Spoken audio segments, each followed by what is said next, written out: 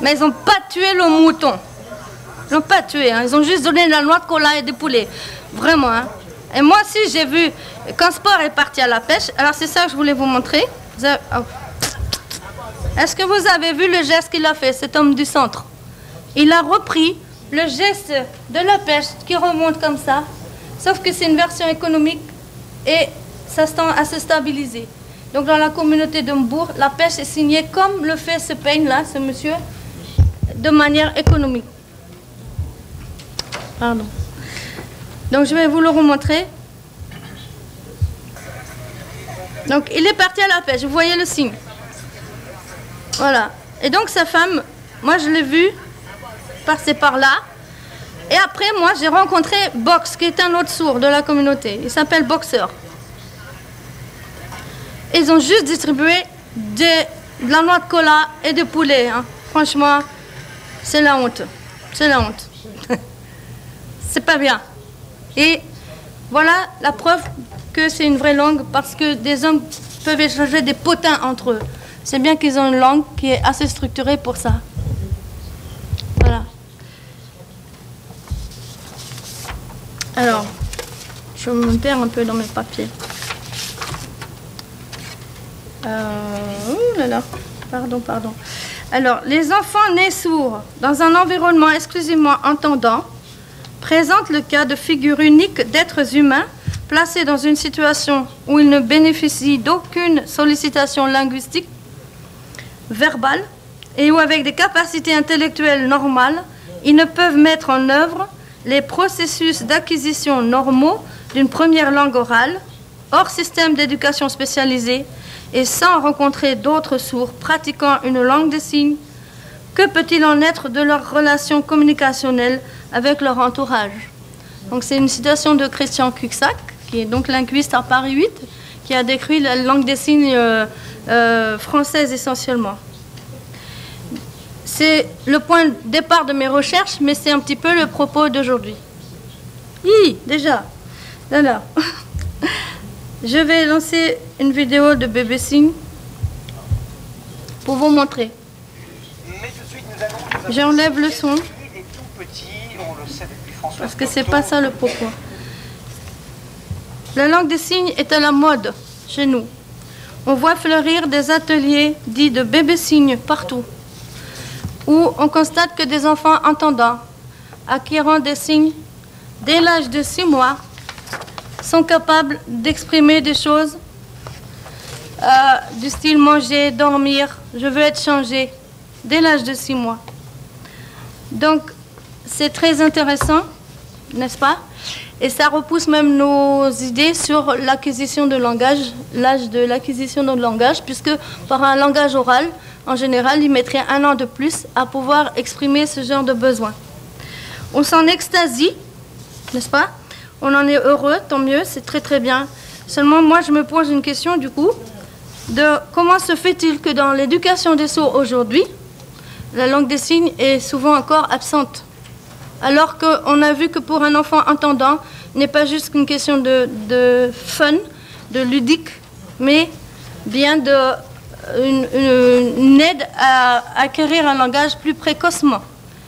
Donc combien encore plus, fortiori, un enfant sourd a-t-il besoin de cette langue des signes très très tôt afin de se développer cognitivement et d'avoir de quoi exprimer ce qu'il ressent, puisque lui n'a pas l'input externe de la langue orale pour apprendre une langue maternelle. Donc je vais arrêter ici ça. Selon le dictionnaire, on appelle une langue maternelle une langue qu'apprend dans son enfance, qu'une personne apprend dans son enfance durant son apprentissage de la langue. Voilà. Donc on estime à 5% seulement le nombre d'enfants élevés par des parents sourds. Ainsi, un enfant sourd, pour une grande majorité, ne peut acquérir sa langue maternelle parce qu'il ne l'entend pas, tout simplement. Je vous présente Rose. Rose a juste 2 ans sur cette vidéo. Elle va avoir 3 ans bientôt. À 2 ans, cette petite fille-là est capable, elle a déjà la correspondance des lettres. Là, elle fait un L. Vous voyez, elle le colle à l'envers et elle sait qu'il faut le mettre à l'endroit.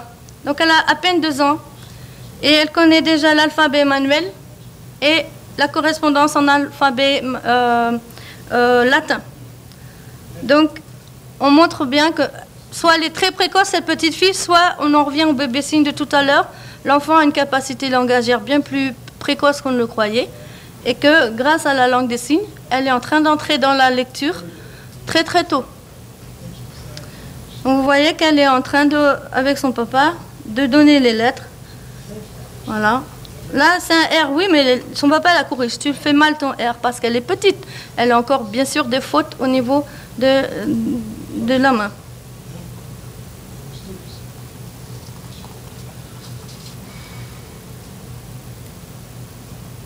Là, elle est étonnante parce que oui, papa, il te donne là. C'est quoi cette lettre? Alors, elle va dire, c'est un D. Alors, regarde sa main, c'est pas évident, hein, de faire le D. Réfléchis bien, tu le colles sur le frigo. Alors, cette petite fille, elle est de parents sourds et de grands-parents sourds. Elle apprend sa langue maternelle, langue des signes, du coup. Hein?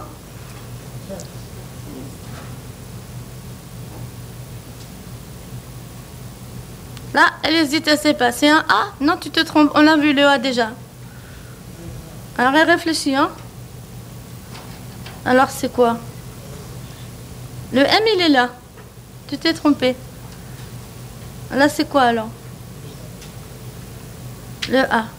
Tu te trompes. Le A, il est là. Là, c'est le N. N. D'accord.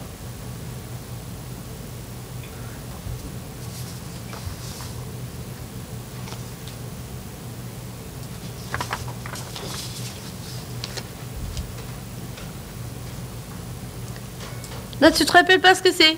Tu te rappelles pas? Bon, tu veux que papa t'aide? Oui, papa doit m'aider. Donc, elle dit ça, il doit l'aider, c'est le P. Vous voyez, il la corrige dans sa façon de faire le P, etc. Donc, je vais m'arrêter pour cette vidéo parce que on va trop perdre du temps là. Donc, l'accès à la lecture, aujourd'hui, l'apprentissage de la lecture n'est pas c'est un processus long et en aucun cas il suffit de mettre l'enfant à l'oral ou à la langue des signes seul pour qu'il acquiert quelque chose. Et je veux insister sur la place primordiale de la langue des signes que la langue des signes peut prendre dans le processus d'apprentissage, de maîtrise de la lecture-écriture. Pendant l'émergence de l'alphabétisation, on voit que l'enfant apprend à manipuler un livre, à conscience du langage écrit, connaissances lexicales et syntaxiques, etc. Vous lisez le panneau. Et des enfants sourds exposés précocement à la langue des signes et aux livres d'images montrent que ces enfants sourds ont une approche similaire de l'écrit comparée aux entendants. Donc, c'est des livres qui ont l'image et le mot écrit et le signe dessiné en dessous, qui petit à petit les fait rentrer dans la lecture. L'utilisation de la langue des signes par les sourds afin de se guider dans l'écriture est identique à l'utilisation de l'oral par les enfants entendants. Tandis que dans l'éducation des sourds, souvent, on utilise un français signé, c'est-à-dire que c'était un peu la tradition et c'est ce qui se perpétue ici en Afrique. C'est un peu ma conclusion alarmiste, on va dire, de ce qui est en train de se faire ici, qui est que au lieu d'utiliser la langue des signes pour rentrer dans une autre langue où l'enfant va transférer ses connaissances dans une langue écrite, on utilise le français signé, à savoir qu'on mettra en plus souvent des signes de la langue américaine ou française plaqués sur du français, plus ou moins à l'oral, mais dans la structure du français. Donc ça donne d'un point de vue cognitif dans le cerveau des enfants, comme si vous parliez allemand avec du vocabulaire anglais ou wolof, peu importe. En tout cas, c'est très perturbant pour le développement cognitif de l'enfant.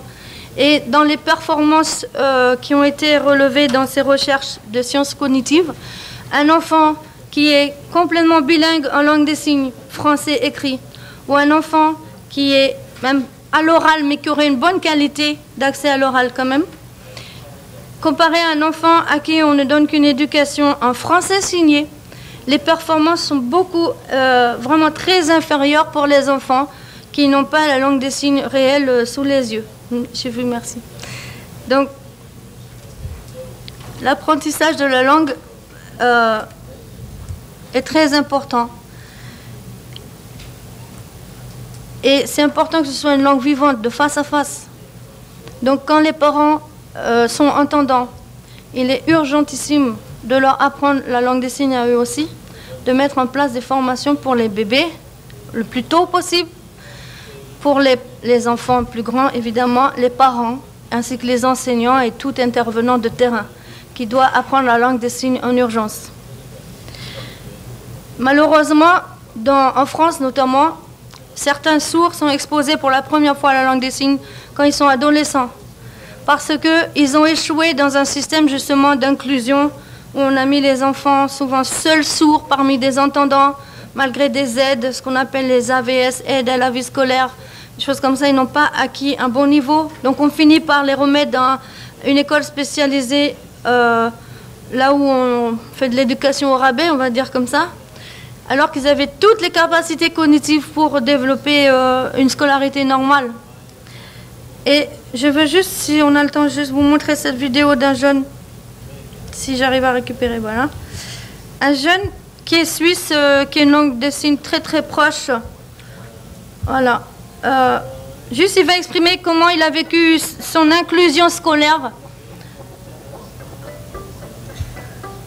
Je vous propose de parler de votre parcours scolaire. Il n'y a pas le son, je sais pas. Vous entendez quelque chose ou pas? C'est sous-titré. Moi, je me souviens jusqu'à 7 ans. Avec les entendants à l'école enfantine. Bien sûr, il y avait les mots, le vocabulaire, mais moi, je ne comprenais rien. Il ne comprenait rien à l'école enfantine, donc l'école primaire. Il ne comprenait pas. Et enfin, on l'a mis à l'école des sourds. Et avec la langue des signes, il a enfin compris le français. La langue des signes m'a donné accès. Mais c'est un énorme retard de langage. Personnellement, en tant que professeur spécialisé, j'ai eu des enfants qui arrivent à l'âge de 11 ans, au collège, je faisais juste ce qu'on me disait de faire. et qui ne savent ni la langue des signes, ni le français. Et qui, à 11 ans, apprennent cette langue seconde, en même temps qu'une langue première. Lorsqu'on a une intégration complète, il y a souvent un manque d'informations sur la surdité à la... J'arrête la vidéo, je m'excuse pour conclure. Donc, moi, je voudrais tirer un signal d'alarme ici. Parce que on a tendance à reproduire la même chose que chez nous. Les gens qui sont à la retraite chez nous sont gentils et viennent ici dans les associations ou les ONG avec leur pédagogie désuète, ancienne, plutôt oralisante, qui apporte la langue des signes américaine et qui font des dégâts plutôt que du bien, bien souvent. Alors bien sûr qu'ils font un très grand travail social. Ça, je ne mets pas en cause leur travail qui fait que l'enfant va à l'école. Socialement, c'est extrêmement important pour lui. Il est fier d'aller à l'école, enfin. Mais dans mes constats ici sont assez sans appel sur le niveau scolaire des enfants sourds aujourd'hui, qui sont dans les peu d'écoles qui existent au Sénégal. Franchement, le niveau n'est pas là, quoi. Parce qu'on a reproduit tout ça. Donc je tire ce signal d'alarme, puisqu'on parlait des langues aussi en danger de disparition aussi, que la langue des signes américaine ou française, s'il vous plaît, ne vienne pas supplanter la langue des signes sénégalaise qui existe réellement, comme dans tous les pays d'Afrique. Chacune a sa propre langue et il serait bon plutôt de développer ces langues pour les intégrer dans l'éducation des sourds. Voilà, je vous remercie. Merci. Okay, thank you so much, Gwénaëlle. Without wasting any time, we just move to the second speaker, if you don't mind. And it is Kindness Okoro. She is sign language interpreter and researcher and has been working with the deaf community for about 10 years. She's a member of the Association of Sign Language Interpreters of Nigeria, CASLIN, and doubly certified sign language interpreter coordinator, Federal Capital Territory for sign language.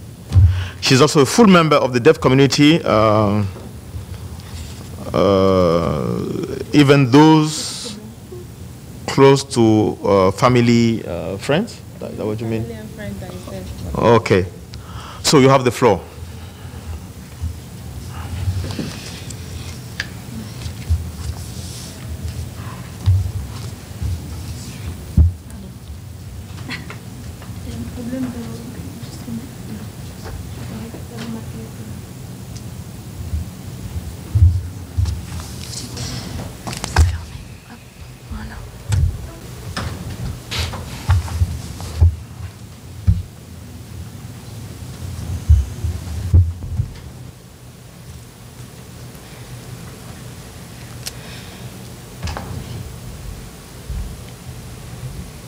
Okay, while we're waiting for that to load, good afternoon, everyone.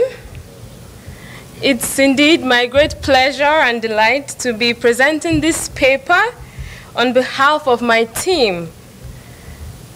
We are SDELI, Save the Deaf and Endangered Languages Initiative.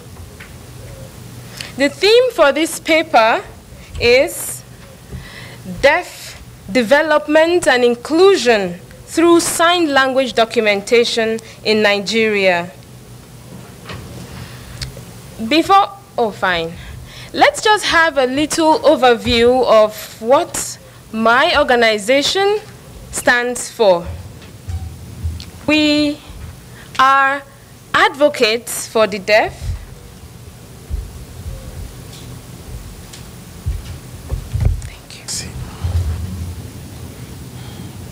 We are a research-oriented, community-based, non-profit organization focused on documenting and advocating for deaf children, youths, and adults in Nigeria. The deaf community and the sign languages used in Nigeria have received little or no attention from both researchers and the government. The effect of this communication gap between the deaf and their hearing family members, and indeed their immediate communities in Nigeria, cannot be overemphasized, as the deaf are being stigmatized and marginalized, even by their caregivers and immediate family relations. So part of our projects, ongoing projects, we have the Stop the Abuse of Deaf Girls campaign. We have the documentation of sign languages in Nigeria, advocacy and media awareness against deaf stigmatization, provision of scholarship and study materials to schools for the deaf, periodic health care and community outreach to schools for the deaf, engaging the government and hearing parents in critical areas of deaf concern. So, given that brief overview of what we do, I think we can now delve into the presentation of the paper proper. I am presenting this paper on behalf of my colleagues, Dr. Ima Asonye, Ezine Ima Asonye, and my humble self, Kindness Okoro. Now, background to this study. From our research, we have found out that deaf people in most African communities are the most vulnerable and marginalized group. African signed languages are also marginalized and understudied, and they are not documented. How do we mean? For instance, in Nigeria, deaf people are among the major minority groups. It's an alarming 23.76% of Nigeria population that is deaf. American Sign Language, British Sign Language, and other foreign signed languages in Africa pose a threat to the development of African signed languages. For the past 4 years, SDELI, Save the Deaf and Endangered Languages Initiative, has engaged in deaf and Nigerian signed language documentation. Now, our aims and objectives. 1, to stop deaf stigmatization. 2, bridge the communication gap between the deaf and their hearing family members. 3, achieve a deaf and sign language inclusive African society. How do we achieve this? What is our methodology? We undertake a deaf demographic documentation. We carry out Nigerian sign language documentation. We engage in advocacy through collaborative effort, implement early intervention, newborn hearing screening programs. By this, what do we mean? It is shown, science has revealed that every newborn child, when he or she passes through this newborn hearing screening, if there are any inborn defects that could later degenerate into deafness in the future, it could be detected, and further treatment can be carried out on the child. But sadly, that is not available in Nigeria and many African communities. Now, literature review. Deaf people are the most vulnerable group in Nigeria and in most African communities. Scholars like Okombo, Schmeling, Asonye, Edward have all decried the imposition of foreign sign languages on African deaf communities, and they have termed it linguistic genocide. In Nigeria, the official sign language is the American Sign Language. But I tell you, when you go to America and see the American Sign Language and come to Nigeria and see the American Sign Language we use, there is a very big difference. The absence of early intervention and newborn hearing screening in Nigeria and other African communities contributes largely to the deaf underdevelopment. In chemistry, we learn that an unequal association of substances leads to the disadvantage of the weaker side. There's no gainsaying that. In economics, we also learn that a community's economic development agenda that excludes a member or a part of the community is a failed agenda. Now, we have three things to put here. If deaf people form a major minority group in Nigeria, over 23.76% of Nigerian population, and in most African communities. Two, if some cultural and religious practices still regard deafness as a cause, I'll take a pause here. In Nigeria, some parts of Nigeria, when they have a family member who is deaf, the first reaction is disbelief.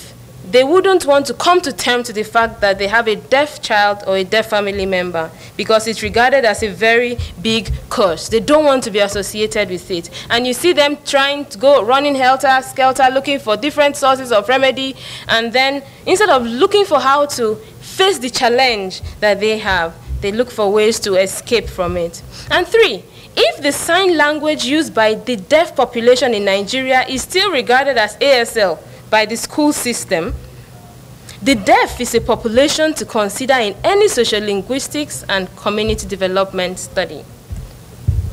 So, we're done with the overview part. Now, let's look at the study area data collection process of our work or research process in Nigeria. The estimated population as at the World Bank population census in 2013 revealed that Nigeria has over 170 million people. Our research work has covered Abuja, that's the FCT, Adamawa, the northeast region, Lagos, the southwest, Imo, southeast, Enugu, Ebonyi, Rivers. Now to Abuja. From our research work, we've discovered that the Federal Capital Territory has 3 deaf schools. We can see that from the picture there. 1 is a specialized school, 2 inclusive, and of these 3, 2 have residential buildings where the students can be lodged in the school premises. We have 1 day school and a total population of 800 students as at 2016.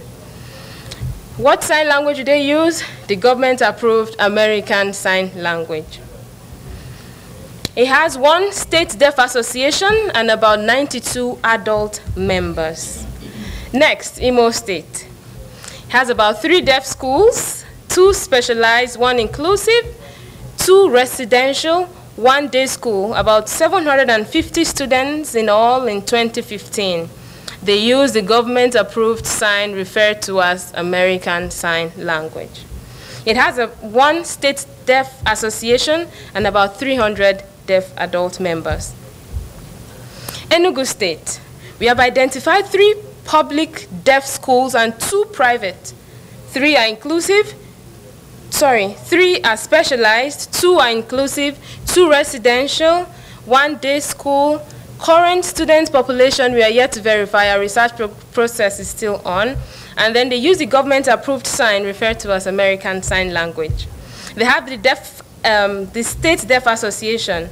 We are still reaching out to them. Now coming to Ebonyi State. We have identified the deaf mission schools by the Catholic Church. It's specialized, established in the year 1988. Current students' population is 78, according to our research in 2017. We are yet to collect sign language data at that location, as well as finding their deaf association in the state. We are still working on it. Now let's get to Lagos. Lagos has the biggest so far. We have at least 42 public deaf schools, excluding the private ones. All are inclusive, the mainstream. 7 are secondary, the rest are primary. We have collected data in 23 schools. It has one large deaf association of over 1,000 deaf adult members. Other states where our research work has taken us to is Adamawa, Akwa Ibom, Rivers. Adamawa, we have identified one school in September 2017, Special Education Center, Jada. It's an inclusive school, deaf, blind, and physically challenged. Akwa Ibom State, we have identified 3 schools for the deaf in September 2017. 1 is public, 2 owned by the Catholic Church, and 1 deaf association. Rivers State, we have identified 1 inclusive public deaf school in October 2017 with a population of about 200. So, our deaf documentation, we also collect demographic data. For example, our research has made us to realize that in Lagos and Imo, 80% of deaf adults are not employed. 86% just have secondary school certificate, that's the SSCE, which makes them almost unemployable in Nigeria. About 70% of deaf girls in Imo State were diagnosed with sexually transmitted diseases in the year 2015. 71% of them had been sexually abused unknown to their parents. This is largely owing to the language dichotomy that exists. 75% of the deaf we have studied had postnatal hearing loss. That means they were not born deaf and they acquired it along the way, between ages 0 to 5. Major causative factors include, but are not limited to, measles, high fever, and injections. We also do sign language documentation. We know, for instance, that just about 1.8% of hearing family members can sign. That is alarmingly poor. Only that number, that's bad. Sign language variety used across deaf schools are rather signed exact English, not American Sign Language. They don't follow the lexis and language structure that American Sign Language does. They just lean on pure English. What is your name? That is not American Sign Language. There is scarcity of locally prepared sign language materials across deaf schools. They still use the very old book, The Joy of Signing. Most teachers of the deaf across deaf schools do not sign. Yes, that's the very poor and sad fact. You want to teach deaf children and yet your sign language is not, it's so poor. That is very bad because they find it hard to communicate with the children. Most deaf children from hearing families do not have access to sign language until they are enrolled into school. That is because, obviously, the family members cannot sign. So they wait until they go dump them in school before they begin to learn American Sign Language. So, our advocacy. We advocate for early intervention and newborn hearing screening. We also advocate for the prevention of non-genetic congenital hearing loss in children. Also, deaf development through enhanced literacy and ICT programs. Deaf inclusion as opposed to deaf stigmatization. Increased sign language literacy through our Coders and Parents Must Sign campaign. Yes, this is an interesting one. We're encouraging children of deaf adults, that is CODA, and parents to learn how to sign. If family members take an active interest in learning sign language, that will be the inclusiveness that we preach. Nigerian Sign Language development for use in deaf schools, not the American Sign Language. Now, the impact of our study for sign language documentation. Indigenous sign language varieties are documented and developed for use in the deaf schools and other communities.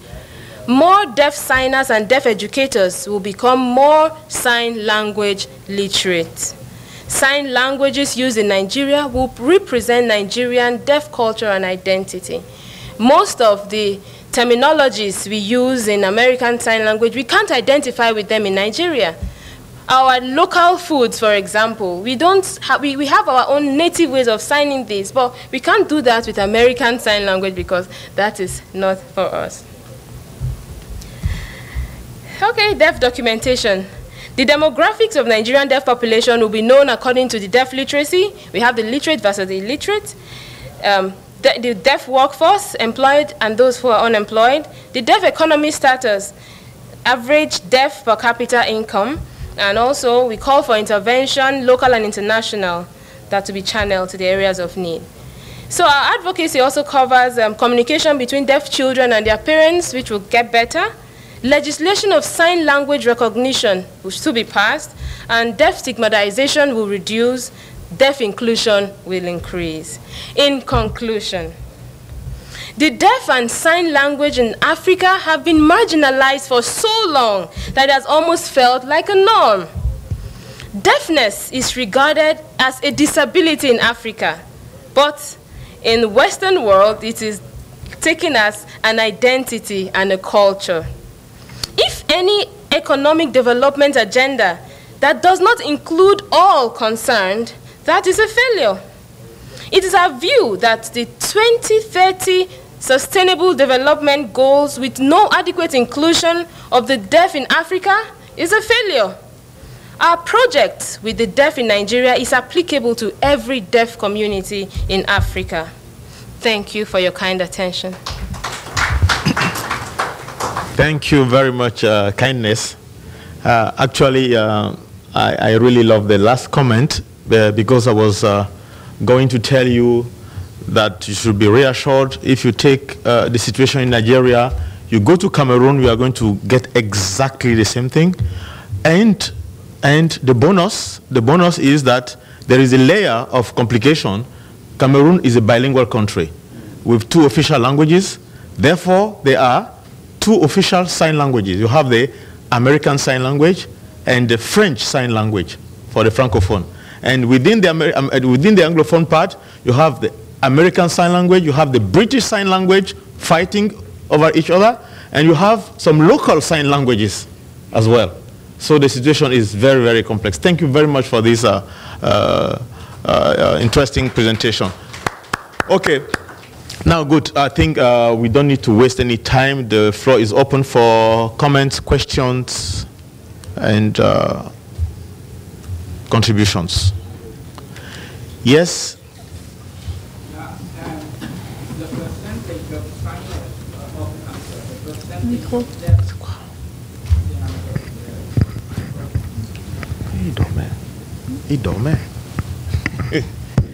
Yeah, the percentage of deaf people is very high. 23.7%, you said? Yeah. Is this from the census records or is just an estimate? No, it's a personal research from a scholar. I'm just trying to get his name now. Yeah.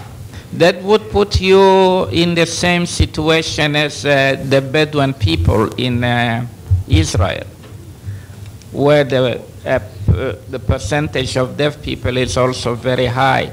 But what happened there is very different from what you described, because the family members themselves, the hearing family members became bilingual in sign language, Bedouin sign language, and in Bedouin. So it didn't really take much effort for the language to develop and spread in the population, simply because the proportion of deaf people is so high compared to other populations. Yeah, permit me to add a little to what you just said. Our research has also found out that some causes of deafness are quite avoidable. Like you have those sicknesses mentioned, and when you have early intervention programs, when you have people tested on time, like malaria, measles, if children are given proper inoculation and immunizations on time, that would help to prevent these from coming up. But in a developing country where we don't have all of this, that's why the percentage of deafness keep rising. Yes. Thank you for the presentations. I found it very fascinating. I've never known much about deaf language as close as it is today. But the observation to the presenter from Nigeria, I think 23%, whatever research that is questionable. Yeah, so maybe that's the percentage of the disabled people in Nigeria, and then maybe we'll now factor those who are deaf. For instance, in my village, as I knew 10 years ago, there was only one deaf person. So if you now use my village to extrapolate the Nigeria, then if it is one and we're more than 2,000 people, and let's say that's the case across the country, if you get 23, it means out of every 10 people, there's likely going to be one person that is deaf. So maybe we need to check that source. Now, I do have a question now to all of you over there. I understand you are experts in this direction. I'm surprised and wondering, do deaf people dream? If they do, what language would they dream in? Thank you. Yeah, let us, yes, just give it to the next person. We take 3 first. Thank you. My name is Jacob Mendy from Senegal, and I'm very much interested about deaf people and deaf sign language also. Yes, when I saw your presentation, Kindness, I was a little bit surprised because I have noticed that there are far more schools in Nigeria than in Senegal. I can see that there is something like over 70 schools. So I was just wondering, because I myself, I was conducting some researches on deaf population and deaf schooling. So I was just wondering, I asked them some questions and I was asking them what type of language they speak with their parents, because in a society, we could not prevent people from communicating. If you have your son, even though you do not have the same channel, you are obliged to communicate. So with my results, they just told me that they are not using their school sign language. So they have developed maybe a local sign language or non-verbal communication, things like that. I was just wondering whether you have found the same situation. That was my question. So, because I saw that you said 1.8% of the family communicate with them. Yeah. So, what do they use? Okay. The next person, just note it down. Yeah, thank you. I've liked the presentation on deafness. I was initially involved. I'm Timothy Kamon from Kenya. I've done a little bit with the deaf. Inclusiveness seems to be the key thing nowadays, including them, and that is helping fight stigma. So I think that's an approach we need to take, including, rather than developing a product and say this is for the deaf, provide a product that can be used by the deaf and others so that can be inclusive. The same applies to schools. And talking of the schools, I was wondering, you say you identified schools. So does it mean those are the number of schools that exist? Is it the whole population, or those are the schools you identified? Like, for example, when you say you identified 42 schools in Lagos, is it the schools that exist in Lagos are 42, or the other places you kept on saying 3? So just clarification, because I see there's a lot which is happening in Nigeria. Then commenting on the language, American Sign Language. So what strategies are going to be laid down? In Kenya, we had a similar problem with American Sign Language, but we toppled it.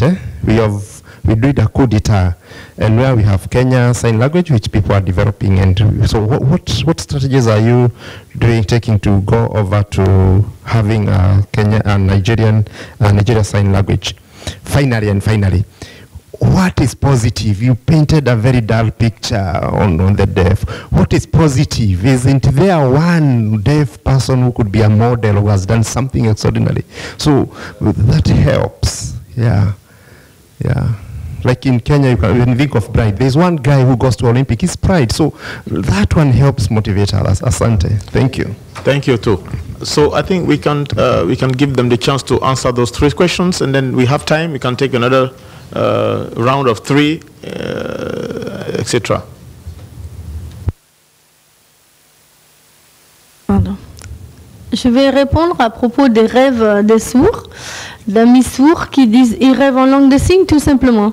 Ils ont leur langue et ils rêvent en langue des signes. Voilà, ça c'est la réponse que je peux donner de connaissant des sourds qui m'en ont parlé. Voilà. Concernant la langue des signes américaine dont on parle, il y a eu un sourd américain noir qui s'appelle Foster, qui est venu dans les années 70 en Afrique de l'Ouest, et ça s'est élargi même plus loin, et qui a créé beaucoup d'écoles, croyant amener la bonne parole, parce qu'il était pasteur déjà, la parole pour évangéliser ses enfants qui étaient perdus, évidemment. Et il a amené sa langue des signes américaine en croyant bien faire, parce que pour lui, elle avait une longue histoire institutionnelle, et elle était structurée. Donc, il pensait que ces personnes africaines n'avaient pas vraiment de langue des signes, finalement. Donc, il est venu et il a répandu sa pédagogie de l'époque, qui était la communication globale et totale, qui est qu'on utilisait tous les moyens pour que les enfants sourds communiquent, que ce soit avec des gestes, et c'était des gestes qui accompagnaient souvent la labialisation, la lecture sur les lèvres et l'oralisation, des dessins, etc., des mimes. Mais il n'était pas linguiste, cet homme-là, et il n'a pas réalisé qu'il amenait une langue des signes qui faisait de l'oral signé, et que les langues des signes ne sont en aucun cas une langue orale transcrite en signes. Ce sont des langues à part entière qui se valent pour elles-mêmes. Et quand on parle du Cameroun, où il y aurait la langue des signes française dans la partie francophone du Cameroun, langue des signes américaine dans une partie anglophone, c'est aberrant. Parce que ça n'a aucun lieu d'être, en fait. La langue des signes camerounaise existe forcément. Et même si, pour aller plus vite,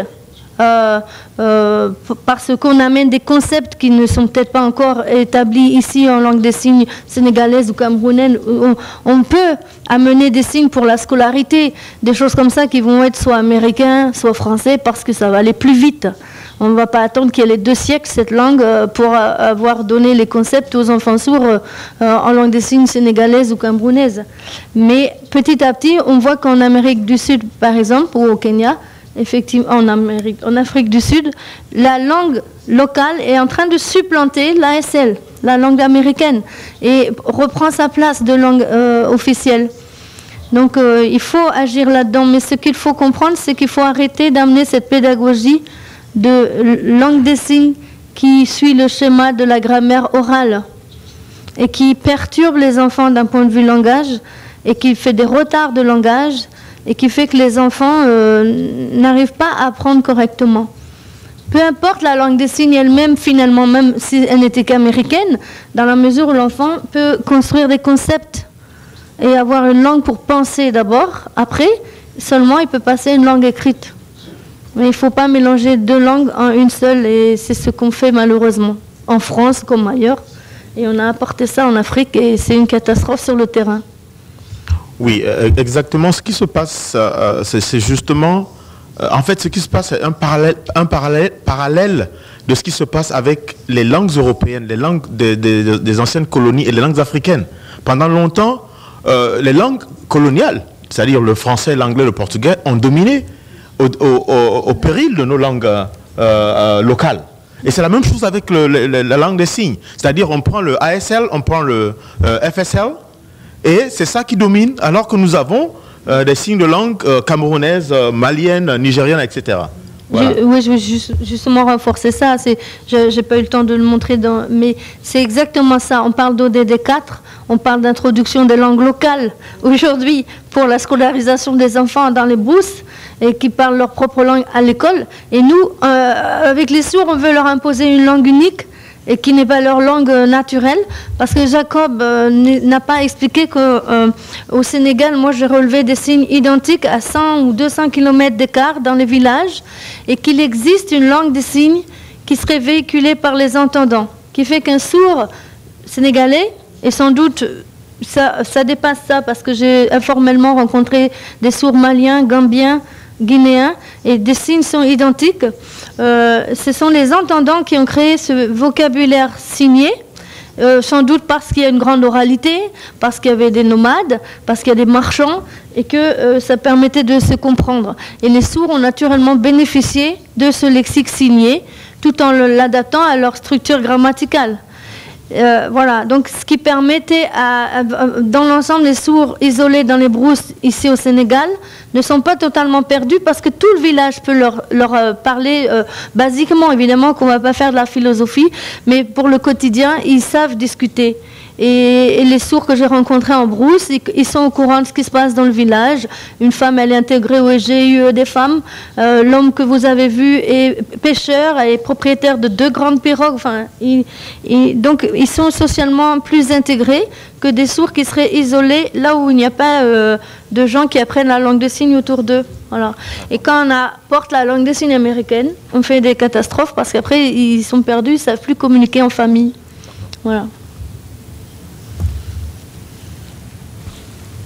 Okay, so responding to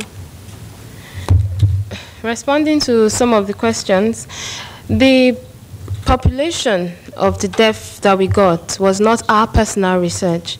Our research work is still ongoing to discover the exact number of deaf. That was gotten from TREAT in 2016. So we will still do our own personal research to come about a more comprehensive figure. So the second question about what since we have 1.8% of the population of families, parents who can sign, what sign language do they use? What language do they use? Yeah, it has to be sign language because they're deaf. They don't use the conventional classroom sign language. They have adopted and they have a local and natural sign that they use that the family understand. I have worked with several families like that. They don't have any understanding of American Sign Language, but they have developed their own indigenous way of communicating that many thoughts are expressed to the child in sign language. However, we also advocate for more families to learn this sign language, at least get to understand the basic rudiments of sign language, so that the children will be able to express themselves freely, because there are certain things that they may not be able to say or express with the local signs that they have. And then for the strategies we have, the Lagos, yes, we found 42 deaf schools, not just in the whole of Nigeria. That's just for Lagos alone. That's why it has the highest figures. Yes, in Lagos. Then the strategies we have for changing ASL to NSL, it's a very big challenge. It's a big work, but we have started working on it already. We have gone to the Basic Education Board, tried to discuss with some professionals in the field of education what they can do, because really American Sign Language doesn't work for us. And also, when we have professionals who meet, of interpreters and groups of professionals in the field of sign language, we try to encourage them to develop our own indigenous Nigerian sign. So when we want to sell it, it will make more sense to them outside. And now your question, sir, about what is positive about our research work, that so far it has just been the downsides of it all. Well, for the sake of this paper, we had to focus on the challenges of the deaf in Nigeria. But there are many awesome and wonderful things about deaf in Nigeria. Part of our work includes mentoring. We have exemplary deaf people who younger ones can look up to. Nigeria has produced the first female deaf lawyer in Africa, Barrister Catherine Ede. I have been with her on 2 occasions outside the country, South Africa and the African Union this year, so she's worldly recognized. And then we have other exemplary and outstanding deaf people who have made it and stand as an example to the younger ones. So when we find these ones, we encourage younger ones to look up to them. That's what our mentorship does. Thank you very much. I have a big challenge with you with your second answer. You said that they communicate in a kind of natural sign language. Yes. But the problem is, what is your point finally? Do you want this natural sign language to be standardized and implemented and vulgarized so that they can use it, or you want them to leave their natural sign language for another sign language, which is coming back somehow to the same thing. That is, you are depriving them from their natural language to impose a kind of foreign language onto them. So, in response to that, it's a twofold challenge. One, living from the pure American Sign Language, the standard American Sign Language for the schools, and the local and natural sign language that exists. Coming to the middle, you have the Nigerian Sign Language. We have different ethnic groups, different clusters in Nigeria who have different sign language. Those from the northern Nigeria, they have what they call the Hausa Sign Language. And each family too has seemed to adopt their own individual sign for communicating. But in Nigeria, there are some generally acceptable signs that if professionals and intellectuals come together, they can adopt and have one unified Nigerian Sign Language distinct from the American Sign Language, and of course not signing exact English. Okay, thank you very much. But I think that what people should think of is a kind of bilingual or trilingual approach. That is what I think. Yes, Salikoko, and then we come back here. I want to echo your question. So in Nigeria, there are over 200 spoken languages, and people are happy with that, because people have lived in different communities, and every community has developed its own spoken language. If there are a large number, or some number of natural sign languages that have emerged in different communities, then the treatment should be the same. Vive la diversité, you know, because every community operates in its own sign language. So it's another step to develop a common signed lingua franca. So these are different kinds of approaches, because unless you anticipate a situation where all the signers are going to live together just among themselves, it really doesn't make much sense to impose one common sign language to all Nigerian deaf people. Thank you very much. I hope you took note of that. Very interesting. Yes, okay. It's not possible to impose one sign language on all the deaf population in Nigeria. I'm taking note of that. Thank you. Please give the microphone to... Right, thank you so much. My name is Boniface O'Shea. I work for the British Council in Nigeria. I wanted to look at your advocacy, to ask a question about your advocacy. Is it possible that for your advocacy in terms of teaching sign languages, will it be possible to include that in the regular school, not just for the deaf, so that at the end of the day, everyone, if it's possible, can learn how to sign? It becomes something like a general study for everyone to learn to sign. Thank you.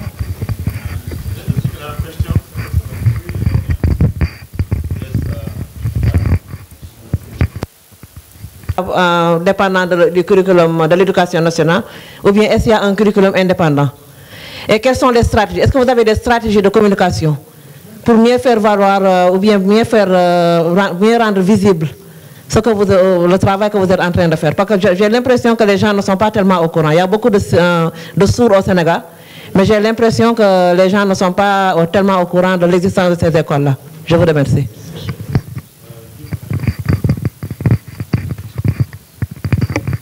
Okay, Angiachi Demetrius, a doctorate student at the University of Bayreuth, Germany. Thank you so much for your presentation. My question goes to either one of you.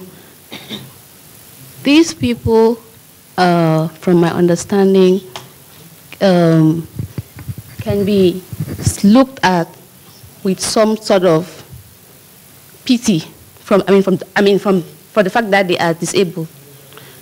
But what is their perception about their situation? So this is my question.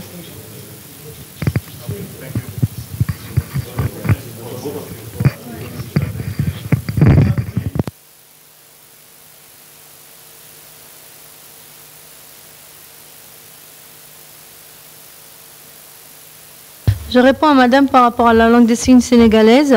Aujourd'hui, la langue des signes sénégalaise, je suis la seule linguiste à avoir travaillé dessus. Elle a commencé à la décrire depuis 20 ans, on va dire ça comme ça, mais n'ayant pas de budget pour continuer, il y a eu des interruptions. Il est urgent aujourd'hui, justement, qu'un labo universitaire ou autre se penche sur la langue des signes sénégalaise, recueil des signes que j'ai commencé à faire, description, dessin, en vue d'un dictionnaire, etc. La langue des signes parlée actuellement par les sourds, c'est celle dont on parlait, c'est la langue des signes américaine qui est plaquée sur un français signé, de mauvaise qualité donc. Et c'est ça qui est enseigné aux enfants sourds qui sont très peu nombreux à être scolarisés, vu qu'à Dakar, il y a un centre, l'unique centre qui est payé par le gouvernement, qui est le centre verbotonal, qui est la seule institution publique, mais qui est pour des enfants malentendants, parce que c'est de l'oralisation et pas de la langue des signes, et qui a des résultats malheureusement pas très intéressants. Et les écoles sont toutes privées. Il y a Renaissance des sourds, dis-moi, Étoile du matin, c'est ça? Étoile brillante du matin à Dakar. Et puis il y a une école à Thiès, voilà. Bon, et il vient d'ouvrir à Saint-Louis, il y a 1 an et demi, 2 ans maintenant, un centre de formation professionnelle qui a été payé par une association française qui a payé les bâtiments, le matériel, tout ça, mais ils n'ont aucun enseignant qualifié. Ils n'ont pas de direction non plus. Ils végètent, quoi. Et les cours qui sont donnés par un monsieur qui s'appelle Yann Kemper, qui est un ancien architecte de l'UNESCO à la retraite, malentendant, qui une fois retraité a dit « je vais aller à l'assaut du Sénégal pour créer des foyers d'alphabétisation ». Il fait un travail social remarquable, à savoir qu'il y a 21 foyers ouverts, mais il enseigne dans cette langue des signes américaine. Il a créé du matériel pédagogique, mais et ce sont ces gens-là de cette association qui s'appelle AMCRE, à savoir les Amis des centres de ressources éducationnelles, parce qu'ils agissent dans ces centres qui avaient été construits. Ils forment quelques personnes à la langue des signes à l'école des travailleurs sociaux. C'est le seul endroit pratiquement où il n'y a donc pas de cours de stage vraiment organisés pour apprendre la langue des signes aujourd'hui au Sénégal. L'urgence, c'est son recueil, sa description, faire un dictionnaire. Et à partir de là, on va pouvoir former des professeurs de langue des signes et des interprètes. Parce qu'il n'y en a pas non plus dans le pays, hein. Ce qu'on voit à la télé ne sont pas à niveau du tout. Il faut avouer. Enfin, ouais, le constat au Sénégal, il est sans appel. Hein. Je suis désolée de le dire. Voilà. Je laisse la parole pour le reste.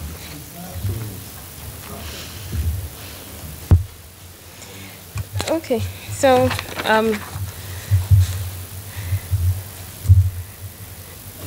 having the regular school curriculum to include sign language studies, we are going to try to push for that with the government. But seeing if there will be a possibility to have schools learning sign language, we had a project last year. We took sign language training to hearing schools. Initially, it was not well received because of that perception of why should I learn sign language? God forbid. In fact, if I start learning sign language, I could eventually become deaf. Yes, I have heard such things like that. But eventually, a few of them bought it. But when the children want to go home and tell the parents, I'm learning sign language, they'll be like, why? What is the problem with you? Even in the deaf schools, the inclusive schools, the so-called inclusive schools, the deaf children, when they mingle, the hearing children want to mingle with the deaf, at home, the parents tell them, hope you're not going close to those children at all. Or don't do it. Once you go so close to them, you eventually become deaf. All of these are very serious issues that we are going to still keep pushing to make better. Do you have a question? I mean, the last question what is the perception? Yeah, that was your question. Yeah. You know, let me just say something about that. Because, you see, generally, people, Africans, generally in the villages, because I know where the question is coming from, working in a multilingual area in the villages, people have sometimes a negative perception of themselves and their language. So what is the case with deaf children? From our research too, we see that for the educated deaf, they don't have the entitlement mentality. But for those who are not well educated, they feel that because of their disability, that they should be given special favors. In fact, that they are automatically way below you, and they have that feeling of inferiority complex. But a few of them who are educated and exposed, they know that it is possible for them to mingle with society. But the problem now comes, learning sign language will break down that barrier, because the only difference between a deaf person and a hearing person is sign language. So with sign language, they are all equal. That is why we preach inclusion. Everyone should learn sign language, such that if you're in a position to help a deaf person, for example, and you know sign language, that will really come in handy. Thank you. 30 secondes. Qu'est-ce que je voulais dire d'ailleurs? J'ai perdu un peu ce que parce qu'on s'est entrecoupé. Juste à propos des études, ce qu'on entendait tout à l'heure par rapport aux études en langue des signes, enfin de la langue des signes, etc., qui seraient pris dans un cursus que tout le monde pourrait apprendre. Ici, on en est très très loin. Juste mon exemple en France, la langue des signes a été reconnue langue officielle en 2005 seulement. Hein, et elle est enseignée de plus en plus au lycée, puisqu'on a ouvert une option langue des signes au bac depuis 2008. Et j'ai été appelée notamment par l'académie pour enseigner la langue pour l'option au bac. Et il existe maintenant des manuels de langue comme n'importe quel manuel de langue pour la langue des signes française. Mais bon, on en est très très loin évidemment ici. Et puis le regard aussi qu'on a sur le handicap. Il y a un professeur qui s'appelle Idrissa Diop, Cheranta Diop ici, qui a fait une thèse. Il est docteur en psychologie au FESTEF, hein, je crois, FESTEF, docteur en psychologie, et il a fait une thèse sur le regard que les sociétés en général, mais surtout africaines, portent sur le handicap. Et que nous devons tenir compte, nous qui intervenons sur le terrain, du regard qui existe sur le handicap et de comment on inclut ou non, comment on reçoit, on perçoit les handicapés en général. C'est très important sur comment vont pouvoir vivre les sourds et les autres handicapés. Voilà. Ok, merci. Nous avons encore 4 minutes. Et moi, j'ai une question pour vous. Vous avez présenté le cas de Rose et le bébé de 6 mois. Oui. Voilà. Alors, est-ce que ce ne sont pas des cas exceptionnels? Non. Est-ce que c'est courant, le cas de Rose d'un bébé de 6 mois qui déjà signe? Parce que pour un enfant, je n'ai pas envie de dire normal, parce que tout le monde est normal, mais pour un enfant qui n'a pas de problème d'handicap au niveau de la parole. Lui, l'enfant, c'est à partir, je crois, d'un an, un an et demi qui commence à sortir les premiers mots.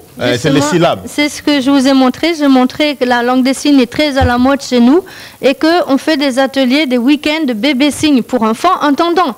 C'est des parents qui amènent leurs enfants entendants, et puis dans les crèches, on apprend la langue des signes, etc.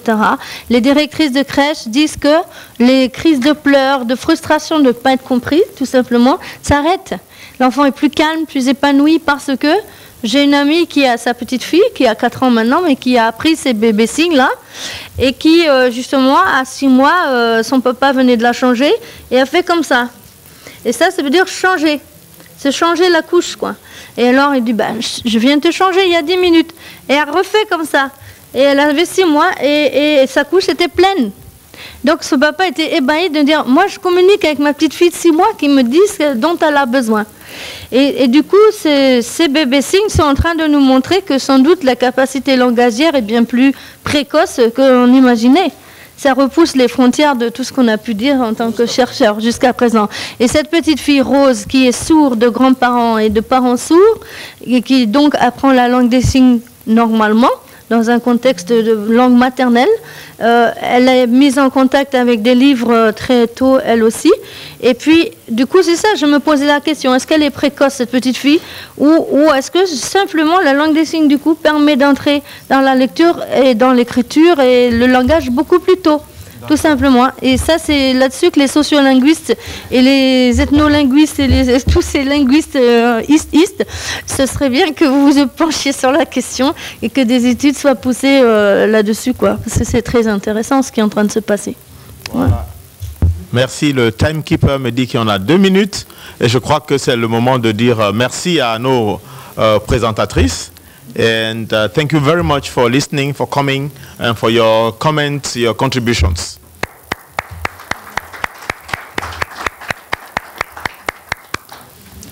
Great job.